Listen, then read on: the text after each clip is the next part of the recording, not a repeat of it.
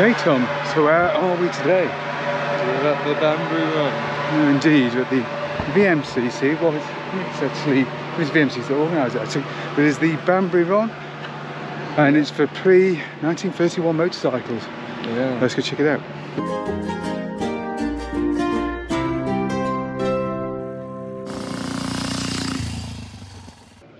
The Banbury Run is an annual event for pre-1931 motorcycles that these days runs from the National Motor Museum near Gaydon in Warwickshire.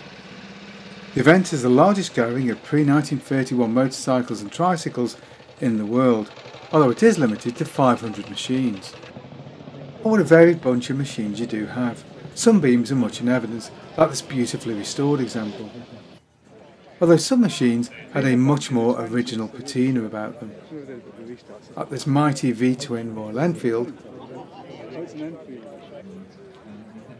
and this rather more humble Motor Picani.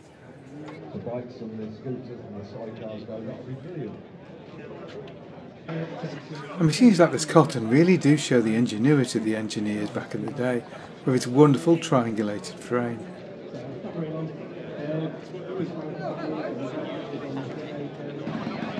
But for fans of competition, there's also a good smattering of Nortons around too, both overhead cam and overhead valve.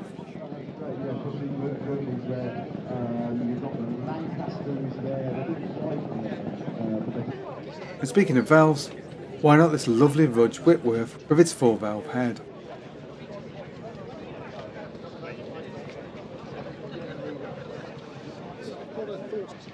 And it wouldn't be a Banbury run without a good smattering of Scots, and there were quite a few in attendance. I have to say I've always loved Scots. For me, they are the hooligan machines of the veteran world.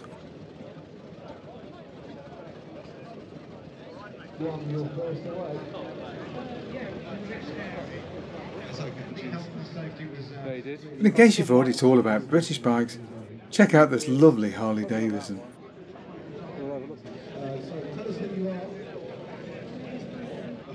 But if you can't afford a mighty V-twin, check out this lovely James 2-stroke commuter bike.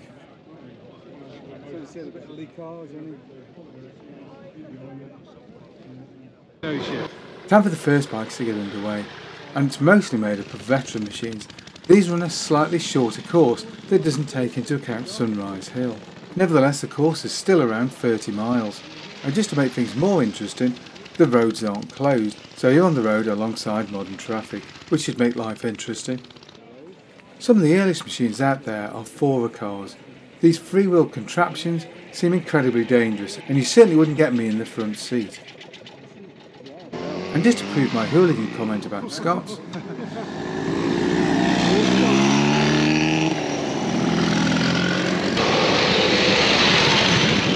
Indian faithful. But for me, hero of the day is this guy. If it isn't hard enough riding a veteran machine, this guy's doing it standing up. Riding a motorcycle combination is a truly unique experience. If you haven't tried it, you probably should.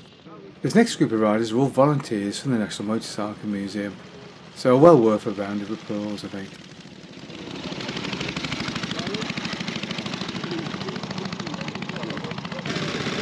Machines are released row by row, so it takes some time for some machines to finally get to the start. So it's a good idea, if you can, to warm your engine through, but not too much. So it's quite a lot quicker, aren't they? There we go.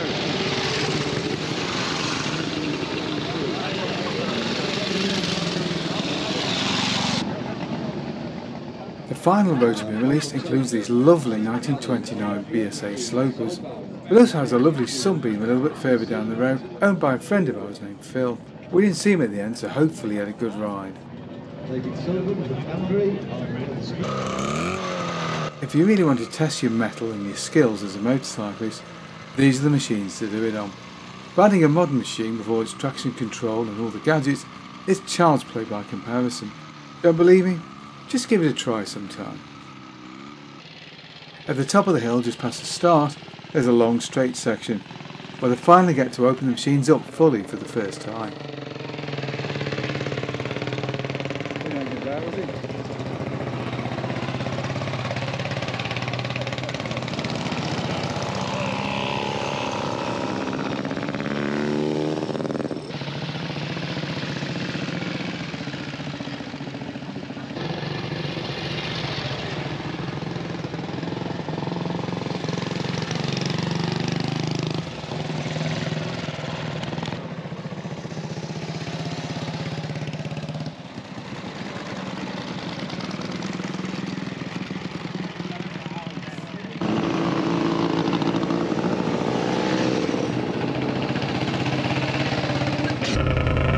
These Scott flying squirrels were some of the last machines away.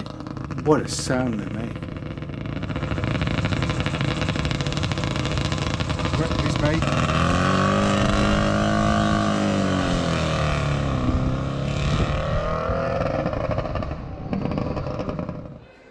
With the last machines gone, you've got a few minutes to check out the museum and probably get a bite to eat.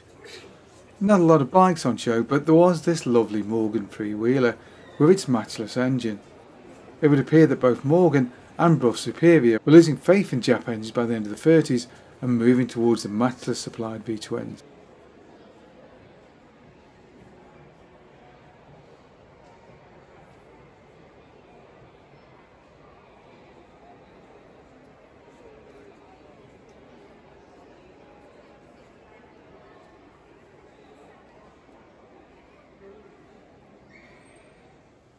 And at last we did finally find a motorcycle, although this too does have a car connection.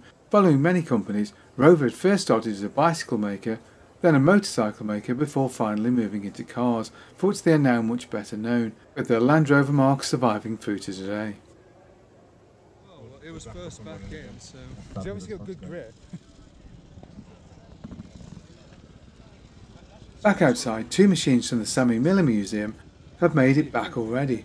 The first bike home was this lovely Camivella set, which came in alongside a Grinley Peerless V-twin, written by racing and trials legend himself, Sammy Miller.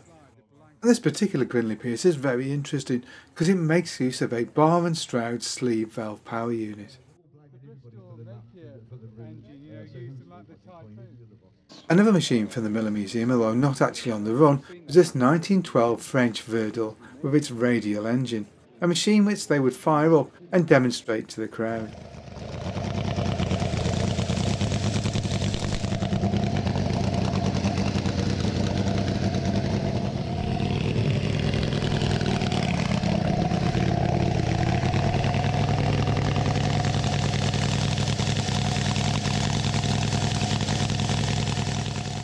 What an amazing and truly unique motorcycle. Machines would continue to roll in for the rest of the afternoon, but we have to take our leave unfortunately because we've got a bike to prep. So that's it for the Bambury run for another year. If you found it interesting, go along and check out the event next year yourself. Hope you enjoyed the video. If you did, don't forget to like and subscribe, and of course thank you very much for watching.